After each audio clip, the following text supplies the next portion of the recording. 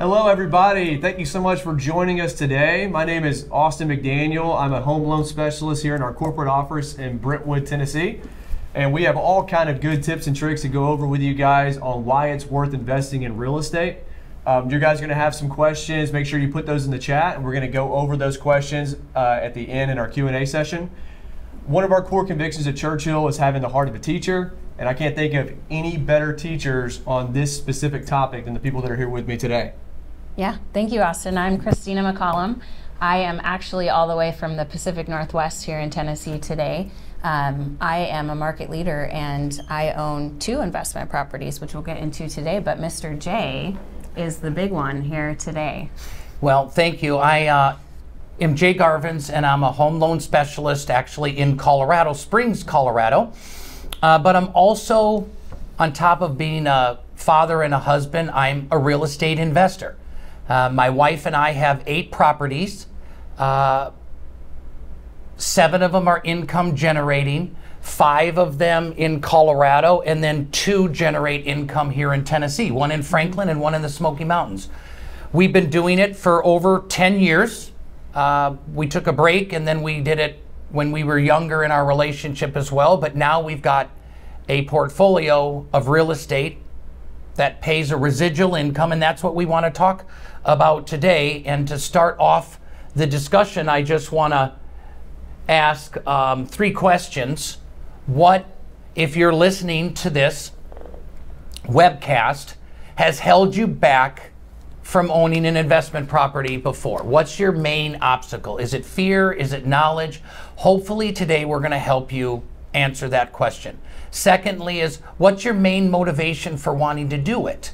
See, our motivation with Marlo and I, Christina, was that she gave up her career as an IT specialist with FedEx Corporation to raise our 2 children. And she said, Jay, you've got a 401k, you've got military retirement, your Social Security is going to be bigger than mine because you've been in, I want something for me. And I said, honey, let's buy you an investment property. And now we call it the 3 little houses. She has 3 houses with no mortgages, $2,000 a month, $6,000 with the 3 combined, $72,000 a year for being a full-time mom and shoe shopping. And that's a pretty good deal. So we continue to do that, and now we're at 8, but we just want to do what's passionate. This seminar is not about the money. It's about the freedom that you get and simply understanding there's different investment strategies in life, and one of them is owning rental properties, which gives you residual income. Jay, I'm glad you said strategy, because that's really important. I think that if you're watching today, just know that wherever you're at in your journey, right, we're right there with you. And we have a couple different examples that we'll throw out today. Austin has a primary residence and looking to invest in his next investment property, right, Austin? So probably like most people that are on this webinar that have not gotten into investment properties or whatever, I'm one of those people. And I want to start that journey and owning your first property, which we'll get into later, but that's that first step as far as making that possible. Yeah, and we just purchased our first second property, which is our non-primary, so that's our first investment. And really we want to go that direction where Jay's at, where he owns several. So whether you're not owning your first primary residence or do, or you own maybe 1 or 2, or you're looking to become Mr. J. We all want to be Jay. Yeah, we do. We want to grow up to be Jay, and we're going to show you a little bit about that today. But I do think that this is scary for some people, so we're just going to walk them through it today. I think that's a great point, because the third thing is the economic environment even right now? I mean, for investment property ownership, can it work? The economy is scary. Inflation is up. The prime interest rate is up from 2.5% to 7.75%. We're going to address all those things today. Okay, so the purpose of the class is offering a foundation. Just from an investment standpoint, comparing that to traditional philosophies and strategies, providing you with some insight through our conversation for a roadmap of what you do next, and then determining your investment strategy. Christina, your strategy is far different than Marlo and mine. Yeah. And you're going to hear some vocabulary, and we're going to try to break it down. Austin and I will talk a lot about what Jay's talking about, because Jay is the expert, really. And we want you guys to be able to relate to this information. So do definitely remember that you can add your questions in the chat, and we'll go over them at the end. But throughout this, just type them in there so that we can get like a running flow of what we're not talking about during the presentation, so that we can come back and talk about again, right, Austin? Yeah, exactly. And about this class too, it's essentially just a viable alternative to traditional, investments and stuff like that. So it's not a get-rich scheme of trying to, convince you to do something that you're not comfortable with or whatever. But if you are one of those people that have that chunk of cash or are saying, I want to diversify my portfolio, what does investing in real estate look like? And, what are some questions that I don't even know to ask yet? Yeah, so we're going to talk about today 7 streams of income. And Jay put this together, and I think it's incredibly intelligent that there are 7 ways that you can make money as an individual. Let's talk about the first 2. Right. Austin's going to go over that. Honestly, you got your traditional cookie cutter kind of income, your W-2 job that's going to, you're going to basically exchange time for money, essentially is how that's going to work. And obviously that's majority of people, Americans that are out there, as far as 95% of the population is just a traditional earned income, daily work kind of job. Other is business owners, so your big wig peoples like Jeff Bezos and the business owners out there. Essentially, your big profit and loss is kind of what that comes down to. And so, if you're a business owner, that's your other stream of income earning. Yeah, I love those. Those are things that we do every day, sure, right? Right. We're number 1 usually, and if you can own a business, you are super blessed to do that. Right. Some things that we talk about later today is going to be residual income. So here's an example of residual income. It's savings that you have in your account. Now, my husband, when he was working for the government, he was a contractor. So he kept all of his funds in his savings account. And at the end of every year, right, Austin, right. They give you a small, tiny check for all the interest that you're able to earn on the savings in your checking or savings account. Right. And that's interest income. And you should be seeing those documents coming in the mail for your taxes. This is that time of year. It's that time of year. So you might have seen some small amount, some small pay on that interest income. Another one is dividend income. Dividends are where you own stock. Now, Austin and I both like Jeeps, so we want to throw out the example that if you buy stocks in Jeep, you are a stock owner, and that is going to be paid to you in dividends, right? Owners are paid dividends, which in a way is interest income, in a way. Exactly. And I have a great example for you on this. Promissory notes was one of the examples we threw out, and Jay has a great example of how he had a promissory note in which it earned income for him, right, Jay? Yes. When I sold Garvin's Mortgage Group, partnered with Churchill Mortgage, we had some extra money, so my wife and I invested in a 501c3 nonprofit, and they wanted $50,000 to invest it in Uganda for microloans, and they were going to give us 7% for 7 years, and then they'd get back with us. Mm-hmm. And we did that back in 2015. It was just in Christmas of this year that they sent us an $80,000 check because we blessed the ministry, and then the ministry blessed us back. And it came at a great time because it helped pay for a little bit of my son's college. But there's so many different types, Christina. We continue on with capital gains. Capital gains is the most commonplace or popular form of investment for Americans. Over 180 million, or 54% of all Americans, invest in the traditional market of 401ks, IRAs, and in some cases, common stocks. Now, common stocks with a dividend will produce an income while you have that investment either appreciating or depreciating. But 401ks are amazing, but they're a pile of money that you put in and your company puts in during your time. And then at the end of your life, you take scoops of money off that pile till the pile is gone.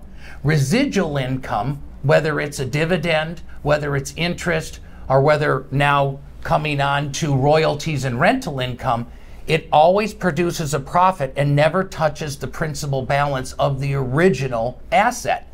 So the next one is royalties. Dolly Parton, right here in Tennessee, Love Dolly.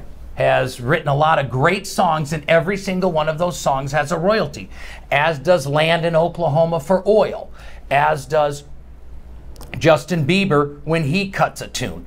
That is a residual royalty. And this is where we come to rental income. It's just saying, well, there's 7 different ways to secure your future for you personally or your family. We're talking about rental income, residual income, where you buy a house, but you don't live in it, someone else does. Because the saying goes, you don't make money on the house that you live in, you do on one that someone else lives in. And we'll repeat that over and over, because owning a house is a great asset, but it's a money pit. Everybody that buys a house knows that you put more money into it than you ever get out of it until you've owned it 5 to 7 to 10 years. And we're talking long-term strategies here today. Right. There's also direct income, because I don't know exactly where pensions and retirement funds and all of that fall into, but individuals, some online and some research I did, do refer to that as direct income. Today we're going to talk and compare it to traditional investments. Now, Jay said earlier that his goal or his plan and strategy is to be able to say that he is able to produce income from all of those sources, right? Yeah, so this should be your goal, just to research and see how many sources of income you have in those. Which is incredible, because I don't know that, like Austin and I, we didn't know that there were this many sources of income out there, right? Seeing it laid out like that is really, that's really cool to kind of see all the different ways that you can actually make income as far as that's concerned. So, that's amazing. Yeah. And today we're going to talk about investments. So we're going to go over traditional investments, like the ones Jay had mentioned a few minutes ago, versus real estate investments, and why that's important. We're going to go into detail, but this is an example for us to go over with you. Jay, do you want to go over this one? Absolutely. See, it's very simple. You take $100,000 of your hard-earned income through your earned income job. You share with your company. They put some in, you put some in, and then it grows 10%. Your $100,000 turns into $110,000. Okay? Now, if you buy a investment property with real estate, your money just doesn't appreciate on your down payment. It appreciates on the entire asset. And this is very unique to United States. France has the 30-year fixed mortgage. Israel has a 30-year fixed mortgage. But places like Mexico or Korea or India don't have this. So it's very unique to us in the United States, where you can put $100,000 down for this example on a home. You buy a $400,000 home. The asset appreciates 10%, and a $400,000 house becomes $440,000. So you make $40,000 off the asset, but that's 40% of your down payment or your risk or investment in it. And that's a huge concept. That's how Marlo and I went from 6 to 7 to 8 houses that had mortgages to now they don't have mortgages, to where we found that our assets and our worth have almost doubled. Right. And we didn't do anything except the initial steps of moving forward and finally taking the plunge into investment property ownership. Right. And there's a transformational truth with this, you guys. This is one of the most important slides here, is because it shows you how small the circle of people that are around you even do what we're talking about today. And you can do this. I honestly believe residual income through investment property ownership is one of the fastest, most viable, and possibly one of the last ways that middle-class Americans can build wealth, generational wealth for their family. And it is in U.S., there's over $40 trillion in assets right now in the stock market. And if you're watching this, please understand that these numbers change every day. The interest rates we're going to show you change. The values of the house and the rents change. So we try to be very accurate, but we want you to get the big picture, the long-term game that we're looking at. We're a conservative tribe, and there's about $40 trillion in the stock market.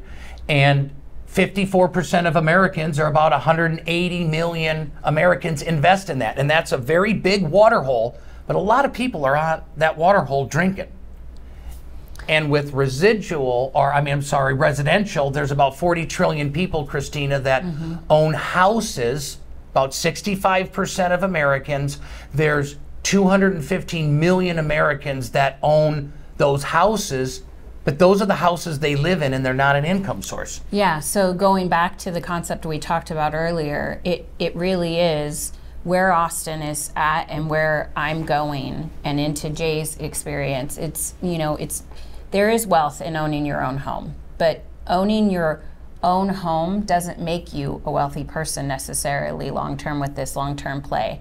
Owning somebody else's home does. And why that's important today, we'll go into a little more detail, but I think it's important to know that while it can seem scary to own homes that you don't live in, right? I think that's one of the biggest It's scary. fears for It can people really be scary. is that we're talking about creating wealth in a way that, what was Jay told us earlier, It's 401k. 401k with a front door. Yeah. Which is, that's an awesome Well, concept. Phoebe had friends would say it's a 401, you know? That's so good. And if you own a property and you want to turn it short-term rental, it'll be like Ross. What is he doing? Pivot. Yeah. Pivot. So this transformational truth is that there's only 10 million Americans, 3% of Americans, that actually own an investment property. That is a statistic by the IRS. You have to file a Schedule E. It's on your 1040, and it's very, very trackable.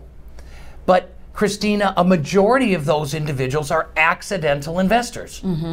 Yeah. So, And accidental. So accidental, let's describe that real quick. Accidental investor is your grandmother passes away and she leaves you a house. There's already a tenant in it, and you're like, well, grandma had a renter, I'll keep it. Yeah. Or nobody's in the house, but the house is in Ohio, so instead of selling it right now because it's a bad time, I'll put a renter in there. Right. But the most popular one actually is military personnel. They move, their call of duty calls them over to Carolina from Colorado. They can't sell their house. Their real estate agent, they go for them for answers, and they say, you know what? Don't worry about it. Let's just put a renter in there. And that's an accidental investor. It's a great way to start. A lot of people I know started that way, but this is amazing. Less than 1 million people, 0.3% of Americans, do 4 or more properties owned, 3 or more on a Schedule E, which I refer to as intentional investors. And this is important because you have 99% of Americans that are not intentional investors. But the IRS statistic is that of 71% of all Americans that declared $1 million or more on their annual income return over the last 50 years had real estate investment activities involved. So which camp do you want to be in, Austin? Do you want to be with 99% of the Americans that don't invest in real estate, or do you want to be with 71% of the millionaires that do? I feel like the millionaires, obviously, it's the proof's in the pudding, obviously. It kind of speaks for itself. So 71% of millionaires, I mean, majority of their wealth is essentially from real estate. Yeah. You know, where it comes down Yeah, to. I think Jay is saying that if you and I want to become millionaires someday, that we really need to consider investing And in it's real not- estate, right? It's not about the money. I really don't care about money, but I am in love with the freedom. I mean, so much so, my wife says, Jay, every time you turn around, you want to buy a house. I think I'm going to call you a houseaholic. You know, Jay, that's a very good point, because I am also. I definitely think my husband Joe gets a little stressed out, but I do want you guys to know. Think about the individuals, the opposite scale of a millionaire, right? Sure. I mean, I know there's stress in not owning your own home, right? Being a And money renter- doesn't make you happy. Being a renter is a stressful thing. You're held hostage by the landlord and rising rent costs and all of that. And you can, you know, with investing, you get to choose your stress, right? I mean, it almost, I would call it a good stress in a way.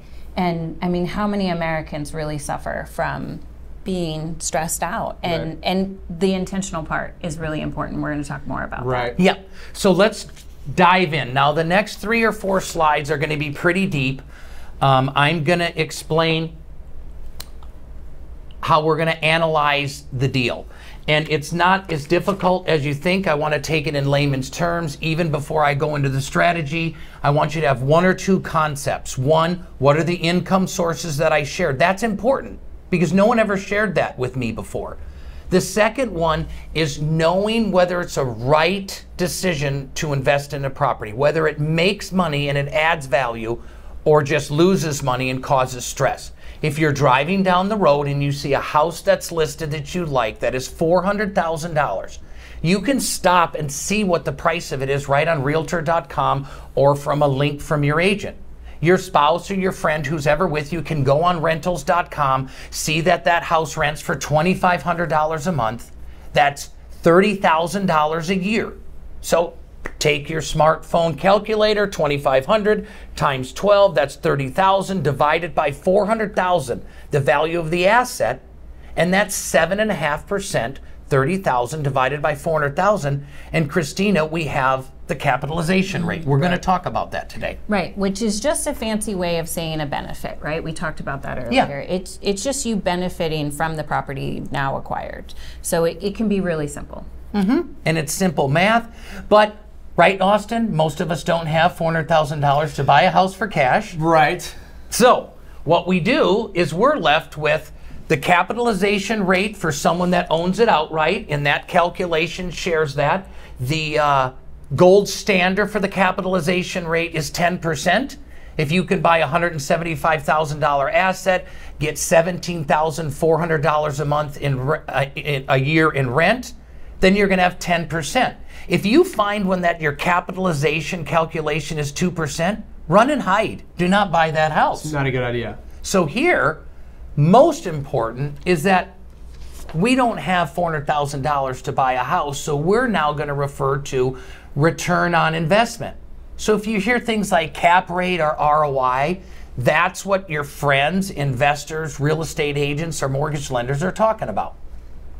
So you have your down payment, that's $100,000. I'm going to use an example of 25%. Again, our tribe is conservative. You can put down less, 20% for an investment property. That's not the purpose. But you have about a $2,200 a month mortgage payment.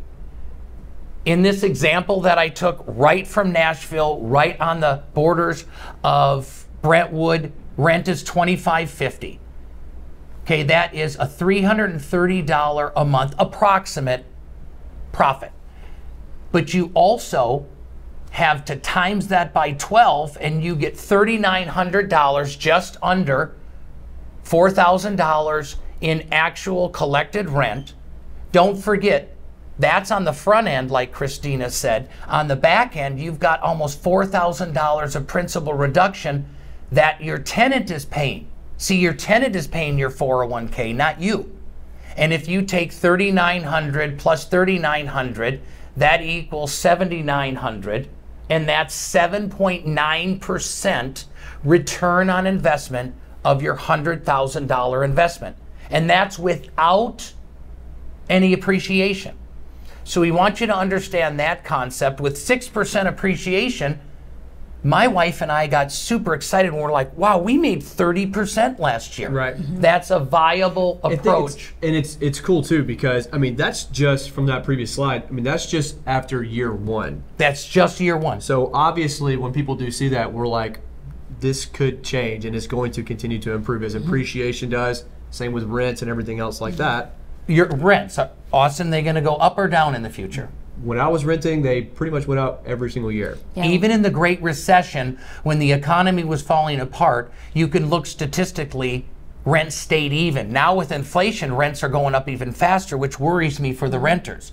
But also, let's talk about reality, you guys. There is in income generating properties a lot of expenses beyond collecting the rent. Now, Jay, let me interrupt real quick. When we gave that example on the previous slide, that's for one house. Remember, Jay owns 8 houses, right? Yeah. I mean, so really, I mean, with each added investment property, you're just doubling, tripling your efforts. I know that sometimes, and we're going to talk about it in a minute, it can feel like this investment benefit is marginal, right? Because absolutely, we have spouses that are going to say, Austin, that's too much of a risk and not enough of a reward, right? True. And that's what I think people are having the hardest time with is does the risk outweigh the reward? It's baby steps, and you're listening to this webcast, only go as fast as emotionally and intellectually you have to go to make it a safe investment. I ripped off the Band-Aid, folks. I did them all on 15-year mortgages, so in the beginning it looked like I was doing negative cash flow, where my mortgage payment was more than the rent, but instead of reducing $200 a month, my tenant was paying $700 a month, and I wasn't breaking even at all. I was making $500 more than the 30-year mortgage, but I was making it on the back end. Right. So it was very front-loaded for Jay. And I was just talking to a reporter about 15-year mortgages. You're paying more principal than interest. I know. Which is incredible. And if your renter is paying that principal for you, it's all upside, right? Right. I know. It's all and upside. it's all exciting.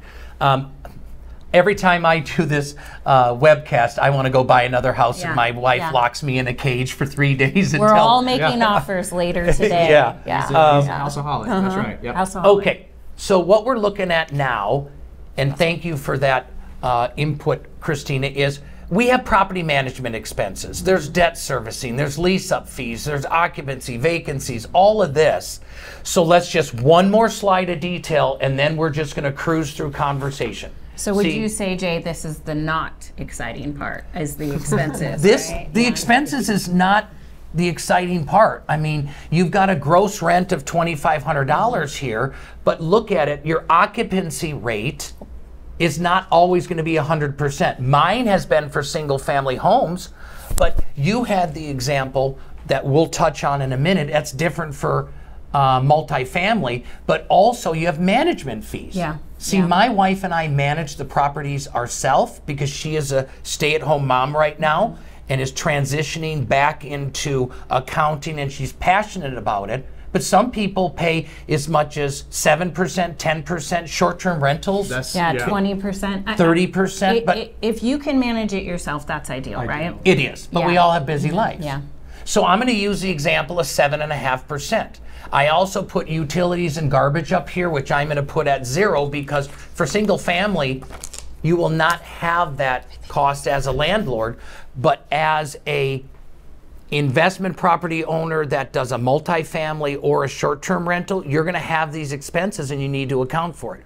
I have accounted for a budgeted maintenance, so you have $1,000 to $1,500 a year to fix things like faucets and doorknobs, and you have your debt service. So here is the most sobering slide. You take your rent at $2,550 times a 95% occupancy rate, which leaves you with $2,422. You also have to deduct the management fee, which is $181, and you're left with $2,241 in this example. Your debt service is $2,221. Congratulations, you're making about $20 a month, about 3-4 cups of coffee, and this is where people get scared.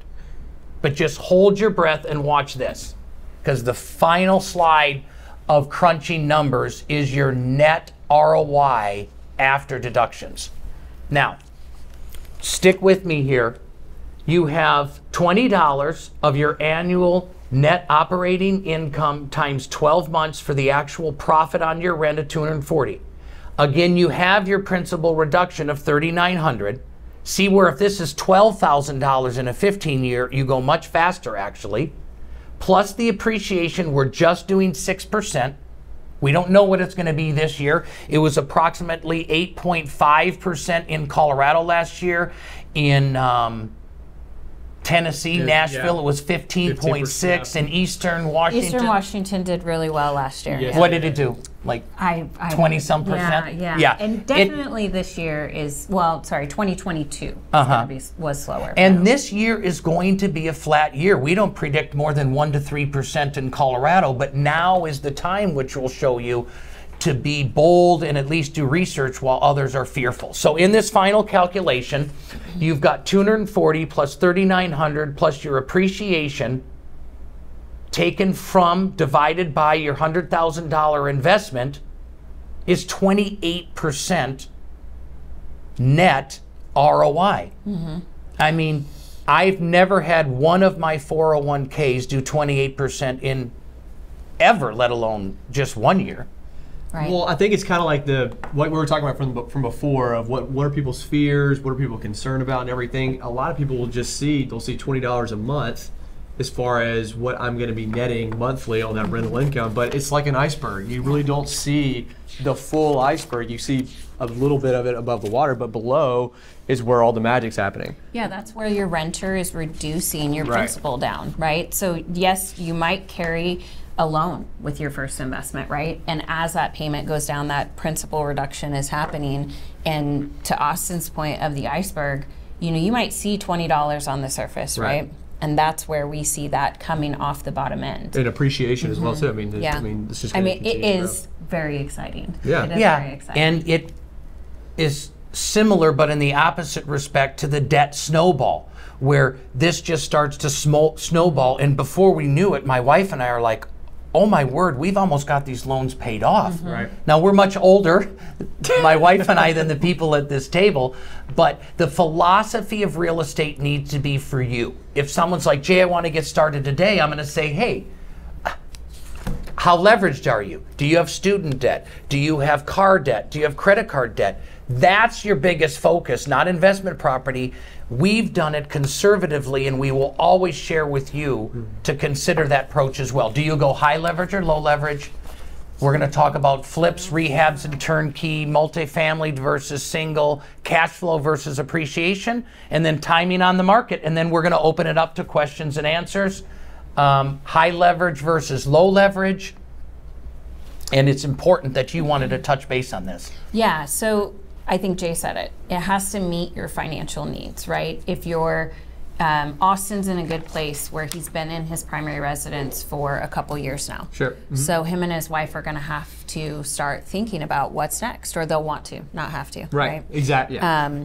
And for my husband and I, we live in Washington and we visit Florida a lot, and we have 5 kids. So Joe's grandma doesn't want us at her house all the time. She does, but you as a mother, those mothers listening out there, sometimes you just want to be in your own home.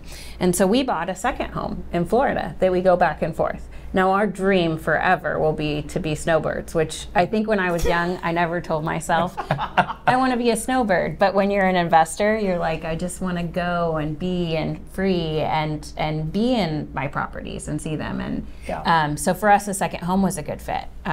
If we weren't traveling back and forth, we probably would have considered investment property like Jay with his rental properties and his renters. But for me in Austin, we're going to have to think about what meets our needs financially, Right. and how we can go out there and accomplish those. And we're going to go about that here in the next few minutes on different property types, right? We are, and it's so important because at Churchill Mortgage, we're here to help you. We have a heart of a teacher, but we are a conservative tribe.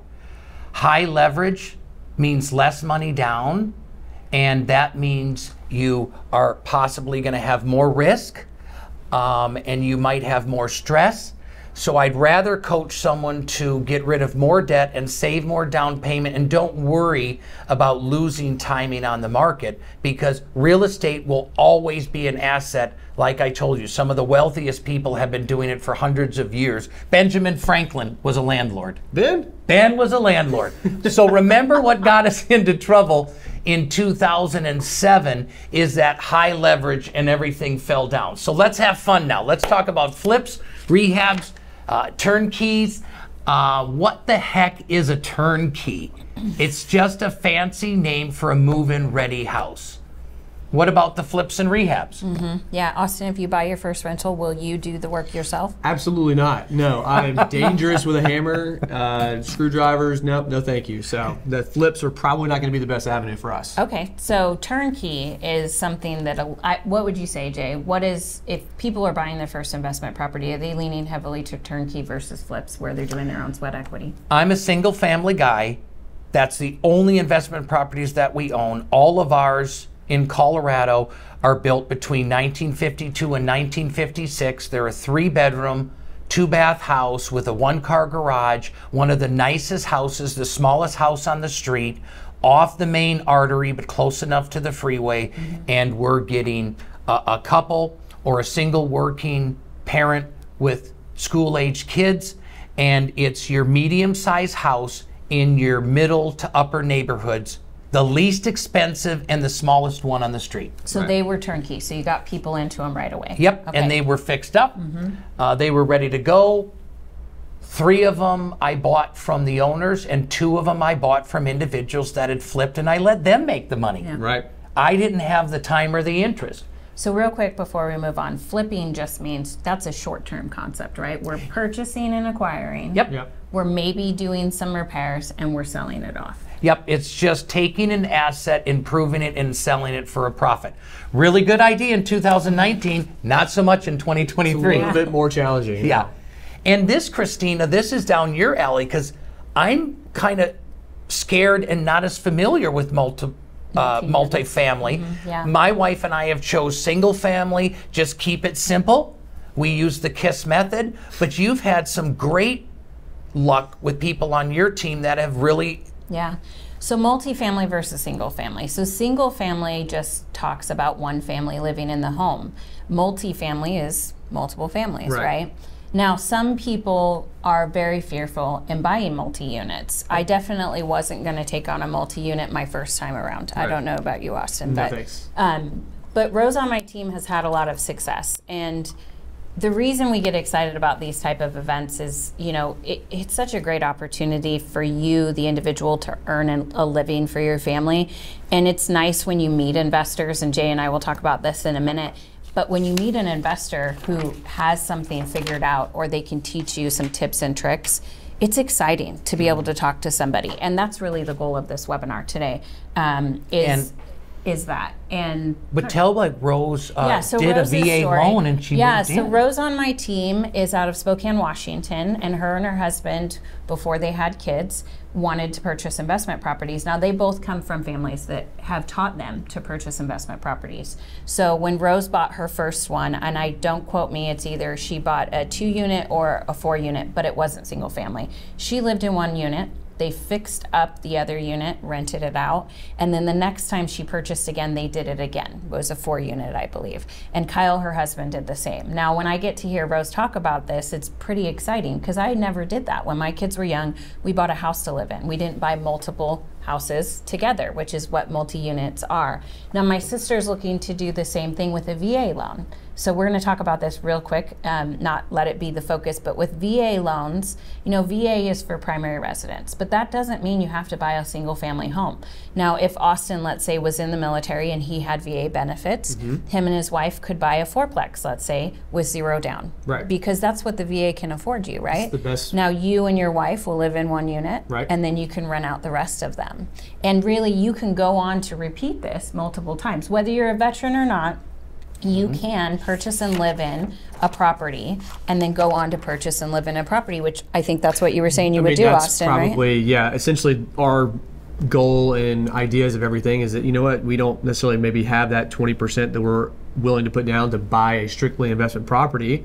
The primary residence that we've been in for 6 years now, we love that home. It's in a great area. And we know that we're going to need some more space, that we're going to outgrow that, and we're looking for that next place that we're property. going to move Yeah. into. But we're like, I'd still love to keep this one that we're in right now, turn that one into an investment home. Yeah. If you are listening to us today and you own a primary residence and you want to own more than one property, get with the person that invited you here, and they can explain how purchasing using the tool of primary residence each time is valuable. Multi-unit is one of those ways. Exactly. So don't be afraid of it, just get really good advice. And the conversation continues. You've got the comparison of traditional rentals versus short-term stays. And that's what you and your husband did? Yeah, short-term stays are when you occupy the property for a period of time. The IRS wants you to do at least 2 weeks out of the year. So for 2 weeks out of the year, we go there more often. So you have to go to the beach for 2 I weeks? know. I know. Oh my gosh. I know. Honestly, we get really upset when we can't go there more than 2 weeks out of the year. And our son, who's 1 year old, has flown more than probably us in our lifetime. It's incredible. But short-term rentals are when you share that property with other people, which sometimes can be an incredible blessing. Have you ever seen those short-term rentals with the book? And you can see every visitor that was there before you. I mean, it's a blessing to all of the people around you. But that's the difference between a short-term rental is somebody who's going to be there for a short period of time, and a long-term rental, which is probably what Jay's got set up on most of his, is where he plans to rent to somebody a year to 2 years at a time, where you're not moving people in and out of that unit. Yep, right? And that is long-term. They're very low maintenance. It's important to add that if you're just starting out, I've been given the advice, and I'll share it, to buy them as close to you as you can, within 75 miles or no more than 1 hour, so you can drive by your cute little puppy and pet it and make sure that it's safe. Mine, every single one of my houses in Colorado is less than 15 minutes from my house, and 3 of them I drive by to work back and forth every day. It's how I found them. But short-term stays, you've done one in Florida. I've done one in Tennessee, in the Smoky Mountains, and it's managed. It's 30%. Yours is 20% fees, but it's an asset. I go and visit it once a year, but someone else is taking care of it. But I want to share with you that I was doing investments for 7 years before I had the courage to invest in another state or along the way. And it's stressful, isn't it? It really is stressful. So you have to be careful and get good advice. I don't think if we weren't going back and forth, we would have done a short-term rental. Those are usually at a distance, and you can't, you know, if the toilet overflows and you don't, you know, if you're managing like Jay and his wife do, you're the plumber, you're the electrician, you're, you know, whatever job calls on you that day. So that would be difficult to travel back and forth if we were doing that for that purpose. And I really think, Jay, that's going to be our next investment, is something close, something long-term renters, something, a different avenue than short-term rentals. And I think that's great, because investors are like a fingerprint. We're all individual and separate. It's important for you to remember that there's a big difference between cash flow and appreciation. Multifamily, condo, stuff like that will actually have better cash flow, but you've got more risk with vacancies. Single families and townhomes will actually be more conservative with the amount of money you make, but their appreciation will be more consistent. It's just knowing which resonates with you the most. And then Christina, you talked about flip that house. It's just a commonly known term for purchasing a revenue generating asset quickly and then reselling it. Yeah, I think people get really excited. I want to invest, but I don't know that I can hold on to it forever. So I'm going to go and fix this thing up real quick, you know, because maybe somebody didn't have time to purchase, acquire, and fix it, and then we can flip it, right? That's a great concept. Just be careful, right? Because flips are, would you say those are the higher risk? They're higher risk, they're very complex, and now I would caution everybody to just take a step back and look at this right now in 2023, because we don't know. Prices may be the same price or possibly even less in a month or two. So you don't want to buy an asset, like you said, Austin, that you don't have the time to fix up yourself. There's a lot of people that are flipping houses right now that are just trying to give them away, and they're more concerned about doing a short sale, which is selling it less than they bought it for, more than they are about making a profit. That's just a warning. Well, and taxes are different, right, Jay? So, you know, if you've acquired something and sell it off right away, you definitely need to look into the taxes that looks like, because it's not like what Austin might do, where he's going to live in each property for 2 years or more, and that tax implication does play into your... It's huge. You're going to have earned income on that, and then you're going to have to pay tax on your profit. And understanding flips, you know, there's wholesale flipping. Not so much today, where people just buy a house for $300 and sell it on Thursday for $330 because it was distressed. Retail flipping, just understand that you have to have cash. You can either use an existing line of credit, or you can use hard money. It's just right now, line of equities have went from a baseline of 2.5% prime to all the way up to 7.75%. And we were talking about that too. I mean, with HELOCs and everything, if you're borrowing against your primary residence to get a line of credit to go towards purchasing your next home, like you're saying right now, maybe a little challenging, and with how rates and everything, the Fed's continue to hike rates, may not necessarily be that best route to go about. Yes, absolutely. And that leads us onto where we're landing this aircraft today. And that's very conservatively just starting with a single family. Exactly what you said, Austin, when you saw this slide. I mean, essentially, it's, not everybody has that capability to be able to put down that huge chunk of money. And that may be somebody's fear of, I don't necessarily have that kind of capital to be able to do that. I do own my residence today. I would love to keep that as an investment property. I know that I'm going to be needing to move towards that next, home that we're going to be living in for a while. So we can keep that home that we have now as an investment property. Yeah, and then you have a primary residence. The best way, all of the squeaks and the creaks in your house. Right. You move into that. You can put 5 or 10% down. Sure. You don't have to put the 20 or 25%. But if your spouse does not want to move the kids, then save up your money and you can buy a single family investment property with at least 20% down. And this type of investment will give you 10 to 60% return on investment. Well, and it's the least, I would say, when it comes to the consumer, it's the least fearful investment is their own, right? It's their initial primary residence. And if that's as far as you go, we understand. But I think if you're anything like Austin, Jay, or I, you want to know, okay, I liked this, we lived in it, and I want to know what else we can do, right? Yeah, and mark my words when I say it doesn't matter whether it's Colorado, it doesn't matter whether it's Tennessee, it doesn't matter whether it's Florida or Washington. If you can find a house in 2020 that was a $300,000 house, I assure you that's going to be a $600,000 house by 2030. Because in 1970, when inflation started, a house was $24,000. In 1980, when Ronald Reagan was running for office, that exact same house was $54,000, over 100% more. Because when things get expensive, company profits get minimized, but value in houses that you already own gets more valuable because the next one being built costs more in materials and labor. And that's what I wanted to end with here, you guys, before we go to question and answer. I've had a lot of people come to me, Austin and Christina, say, what is happening in real estate with this inflation going on? And it's not just this year. Inflation in real estate has been happening for like 3 to 4 years. Right. But in 2019, 20, and 21, it was inflation of the prices. So if you wanted to buy a house in 2021 for $400,000, good luck. If you put $100,000 down in this example, you would go ahead and see that you would have 25% down, then you now have $25,000 because of the competition. You have to offer over that price. I did that for my house in Pigeon Forge, Tennessee. Yeah. Just because of competition. And you had to, the reason that was, right, is because you had to be the winning offer. You had to be the winning offer. There were so many people that wanted it. Yeah. What else was going on too? I mean, what were rates at that time? It's unbelievable. We had 4.5% rates on a investment property. Right. So that's why everybody was getting in the game. But you've got a house that you're paying too much for, but the mortgage is only $1,800 principal, interest, taxes, and insurance.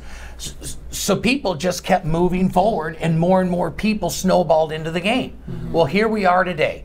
Instead of the home prices being inflated, the home payments inflated. Right. So you now can get a house literally for $30,000 to $50,000, call it $40,000 less than you could 12 months ago. Right.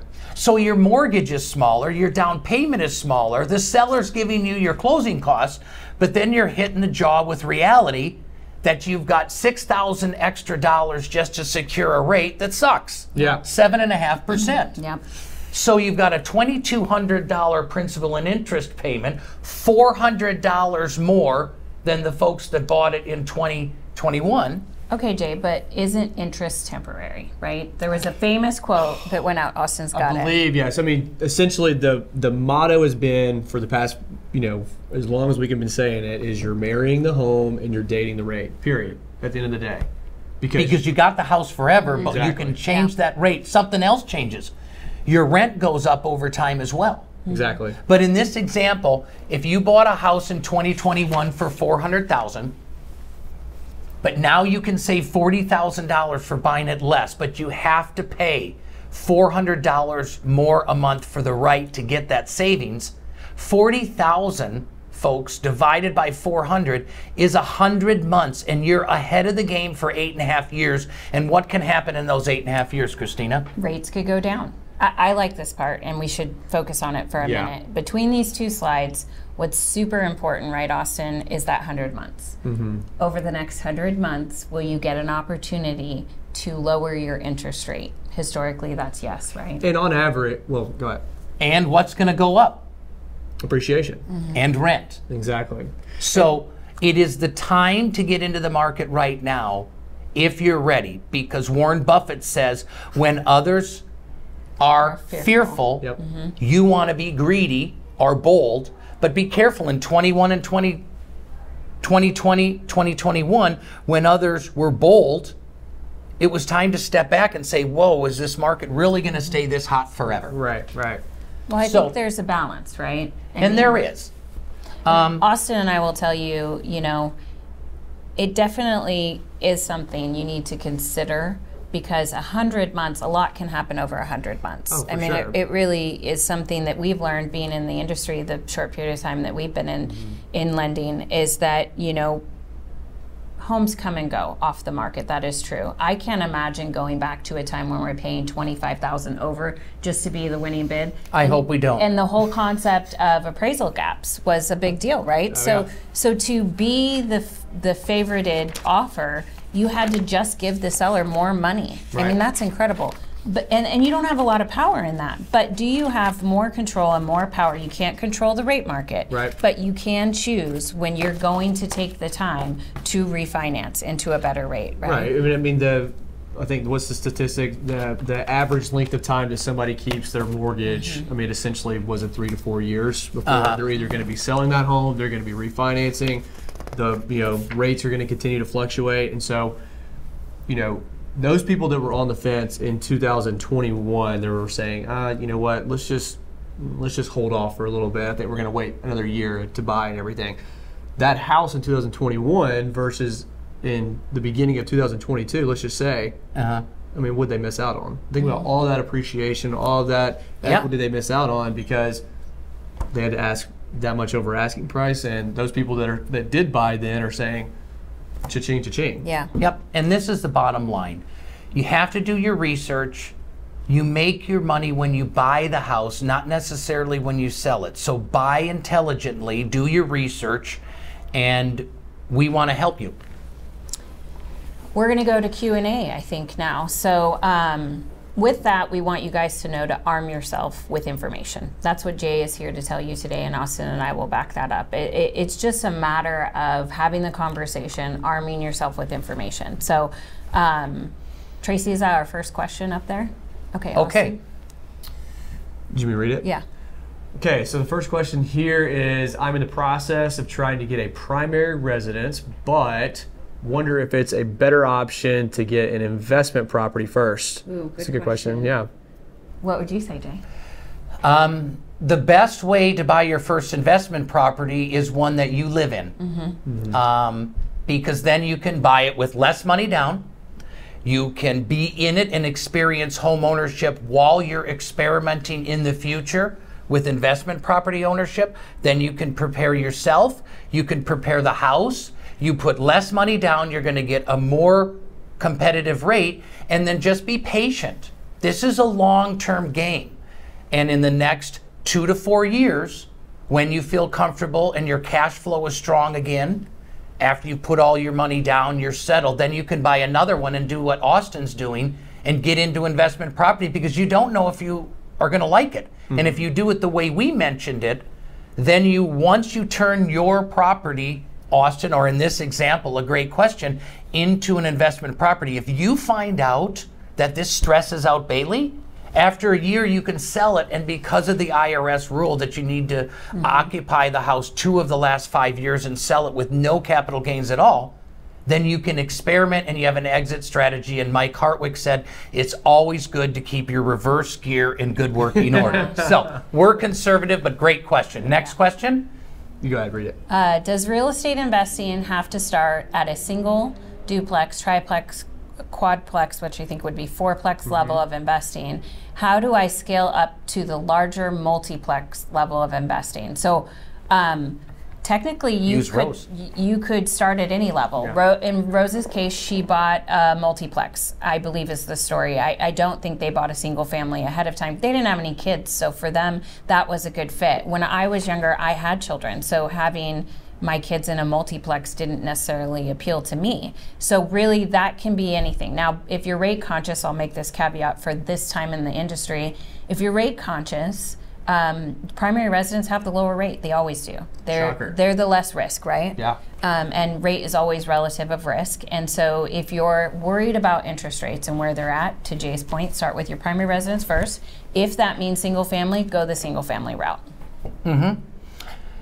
That's great advice, Christina. Now this question here is really personal and I love it. What is the timeline that you guys have had with building your income investments? How long did it take each of you to get to the point that you're at now? And I'm going to share with you first, you guys, because this is really emotional for me. Go ahead.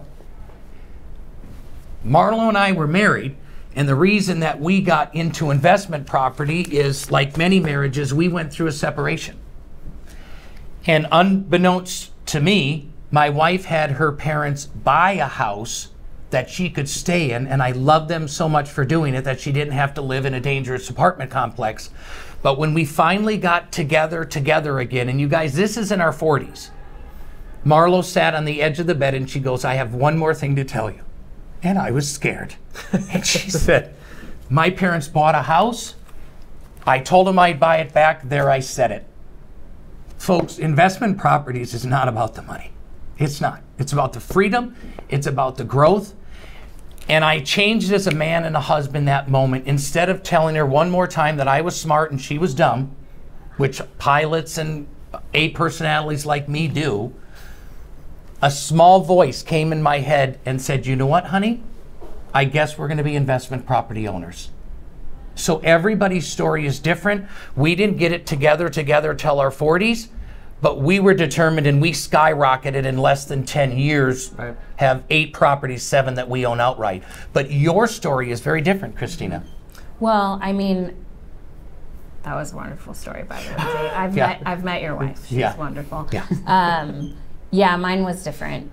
For us, you know, my husband that I'm married to now was my marriage later in life, actually. And Joe had never bought a house. And in Washington, I'll make this quick, I promise. In Washington, when you would go and look at a house, you had 5 seconds to decide before somebody was making an offer. And that was astronomical to my husband. He's like, how could I possibly make a decision that fast? So buying our first home was frustrating. But once he became comfortable, like a lot of people, with that first home, we're living in it, okay. For us, to the emotional point, I knew, this is a secret, I hope Joe's not listening. I knew that if we bought a home close to his family, he would consider it, right? Yeah. I mean, because that's really what, sometimes it is. It's not about the money. I mean, we all are excited about the potential that money brings to us, that freedom, but really, sometimes it's necessity. Yep. Sometimes it's opportunity for us to be close to our family. And sometimes, you know, for Austin, it might just make sense if he wants to build generational wealth. I love the concept of generational wealth. I mean, it's just like you're saying, the freedom. What's the cost for freedom? To have that that kind of freedom and something that you can pass on for generations and generations. Yeah, and it's baby steps. And this next question, it's a good one. What loan type is being used with real estate investing? Traditional loan types, I mean, you're going to talk about your conventional options, is pretty much that only kind of option. You can't do FHA. Investment property when you buy it, but you and Bailey, if you buy a new house, if you're a vet, you can use your VA loan. If you guys only want to put 3.5% down, you can use an FHA loan. Yeah. And different circumstances. If you're strictly just trying to buy your 20% down payment, doing your regular investment property, you're just straight out trying to buy that, conventional options are going to be that only option to go. But if you are owning your primary residence today, you're trying to make that next move to something else, you can look at other options that have lesser of a down payment. You know, you can even do conventional at 5% or FHA or VA. Would you say Austin, purpose at the time of purchase Sure. dictates the loan type, right? Right. If it was Austin and Bailey's first home, they could go FHA, they could go VA, they could Right. go USDA and conventional. But if you don't intend to purchase it or live in it right away, then you're only stuck with conventional. If you are strictly saying, I am buying this as a investment property income generating, conventional is going to be that only loan type essentially for that.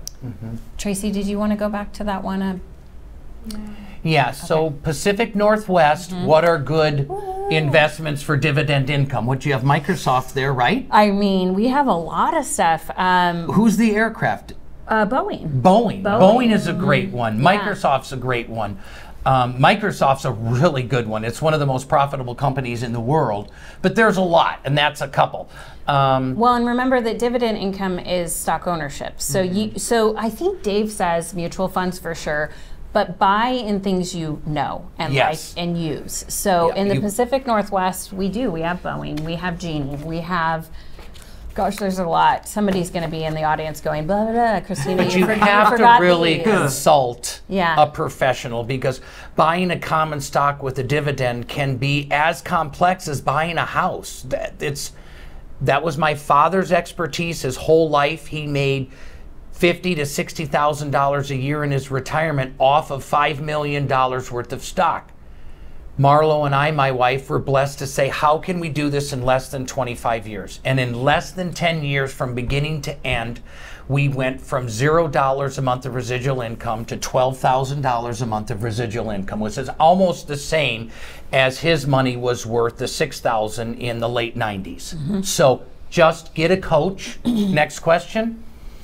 What source do you recommend for knowing accurate current rental rates? Rental.com. You said it earlier, yeah, rental.com. Just go to rental.com, put in the zip code, and just see what houses are renting for. And you keep it simple. If you're really curious, you watch how many days. If that house is on the market for 30 days, that ain't the rent, because nobody's renting it. So that conventional, private website will steer you the best, in my opinion. So don't answer this one. Let's see I won't. if Austin I like this. and I know. I like this. I know it just because I work with somebody every day That uses this? Do you want me to read it? Yeah, go ahead. What is the KISS method that Jay mentioned earlier? You want to take a shot at it? I think it's keep it simple, stupid. There it is. No, it's keep it simple, sweetheart. Don't call somebody dumb. We just called you an idiot. Okay, wait. The person who uses it. Oh, Michael Brown. He's a big KISS fan anyways, just in general. Yeah. So, but, that's funny. Okay, any last questions as we wrap this up, Austin? Can you explain the 2022 appreciation at 34,000 in your example? Very good. That's in Colorado Springs. There's a 8% appreciation on a median priced house, and that 8.5% on my model times the house value was $34,000. Was that for, what was the value you had on that purchase? That was a $400,000 house, and it appreciated $34,000, which equates to 8.5%. Tennessee was more, and Eastern Washington was even more. Yeah. But if you're in Peoria, Illinois, sorry, it's like zero. I mean, if you're in Buffalo, New York, it's not going up that fast. So that answers your question, though. This is a good one. I know we're going to wrap up, but I really think we should answer this. What does the concept, you make the money when you buy, not when you sell? And I know Jay said that a lot, so I'm glad we're talking about this. So what do you mean? Yeah. What it means is that you may love a house, and you might think it's really cool, and you've been looking at it for years, but if you don't crunch the numbers to make it a profitable endeavor, and this drives my wife crazy because I do it even with houses I live in. I would never buy a house with a primary bedroom on the second floor, because you make your money when you buy the house, and I know within the industry that ranchers and main level master bedrooms are always going to be more valuable than, what do we have, 2 stories, and now we have tall skinnies that is a 3-story, a 2-story on top of a garage. Shotguns. Skinnies. Yeah. So that's what I mean. You need to make good decisions up front, both in the type of style, the elevation of the house, and of the price. If the price is not good, you can't be emotionally attached. You have to walk away and stay within your rules. That's why you make your money and your decisions when you buy the house. You just don't become hopeful when you sell it. Yeah. Yeah. Okay. All right, so here's what we're gonna do. This is recorded so that you can rewatch it, share it out. We're also going to provide additional question spots, drop-ins on a social at churchillmortgage.com. And then I just want to thank the panel today. Each person volunteered for this, and we were happy to share the information and knowledge to give out to you guys, whether it's personal, whether it's your life's goal to own multiple homes or just one home. We understand where you're coming from. Do get with the person who invited you so they can go over a strategy that fits with your finances. We also are starting a support group here at Churchill for houseaholics, and Like we me. will Jay. provide a support group. We will. As it's needed, because Jay definitely has got me spurred on, and I know when my husband talks to me later, he's going to be like, great, so what are we buying now? Yeah, So thank you guys. We hope you enjoyed this. We will do other podcasts or not podcasts, but live events like this, and we hope that you tune in. Thanks, guys. Have a great day and go buy an investment property. There you go.